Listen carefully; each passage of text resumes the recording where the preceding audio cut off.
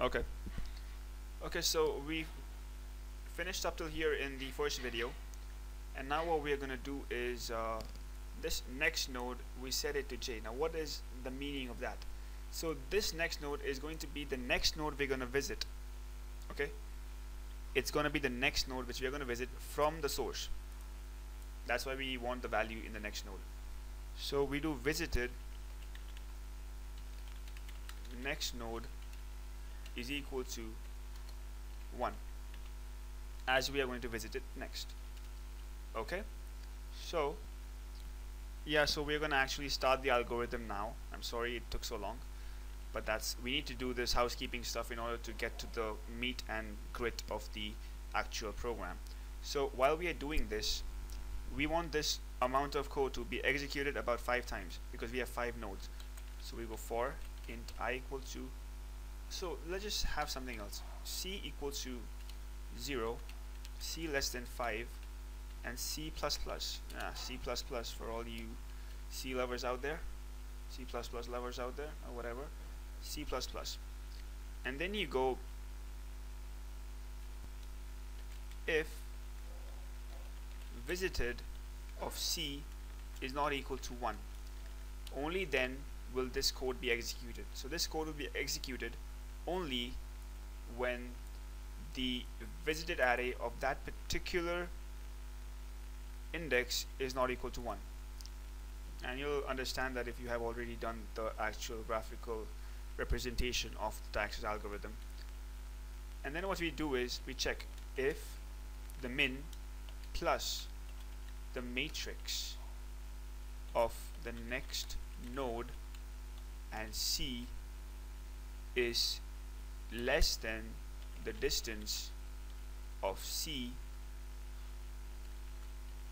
then we put the distance, this over here, to be equal to this value over here. I know copy pasting is not the best of programming practices, but sometimes it just gets the job done. And you know, we're all about fast coding here at Quinston's laboratory. Sorry for that. And then you set this value, which is c, that is pre-d of c is equal to next node. You'll understand this when we get to the actual pathfinding algorithm. Okay, now you got that.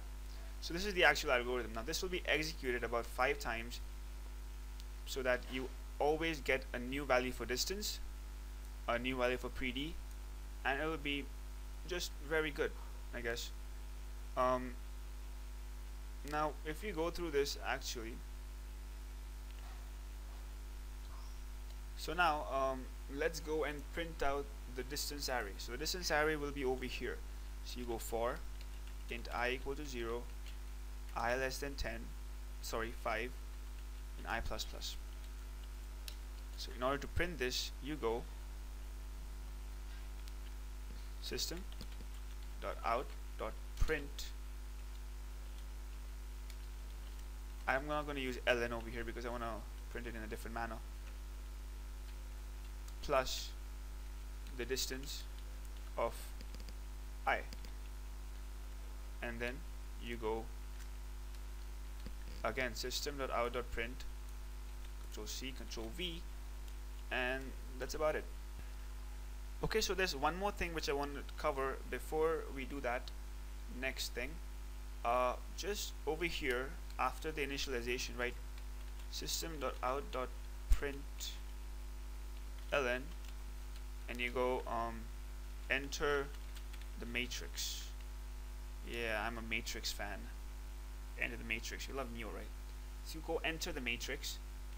So now I just ran the application and it's over here. Enter the matrix. I don't think you can see it, so I'm just going to shift it about here. Enter the matrix. So I ran it through a graph which I already made. That is over here 0, 10, 30 and whatever, and then I got the correct answer. I want to make this graph, just make the matrix and connect the dots. So if 0, 10, I'm going to slowly go through it. Yeah, okay, that's about it. And then you must be thinking, where is the path? Okay, and in order to make the path, what we do is we go through the predetermined, the pre-d, okay, and then you make it. So to print the path, we go again for int I equal to 0, I plus plus, sorry, I less than 5, I plus plus. As we all know, we love i's and j's in India. I plus plus, and then we go int j, and you go system dot out dot print ln, and you go path equals plus I. So I is the first node in the path, obviously it's gonna be like that. Then you give the value of j, I to j. I'll get to that later. If you give the value of I to j, I will have the value of j now, and you go do. Yeah, you never seen a do while loop, did you? J is equal to pre-d of j. That would jump, okay? Then you go system dot out dot print ln, and you go plus j. So what's happening here is you give the value of I to j, and this will go from here, and j will be equal to the ith value of j, okay, the predetermined jth. So that is jumping between the j. So if you like make the actual predetermined visited array, you'll understand why this actually happens, okay? And let's do it while j is not equal to 0, and that's about it. Also, I want to add a system dot out dot print, sorry, I can't even type today, print ln. Now every tutorial guy who makes tutorials on YouTube has a bad typing day almost every day. True story. Okay, so now let's enter the matrix and see what happens.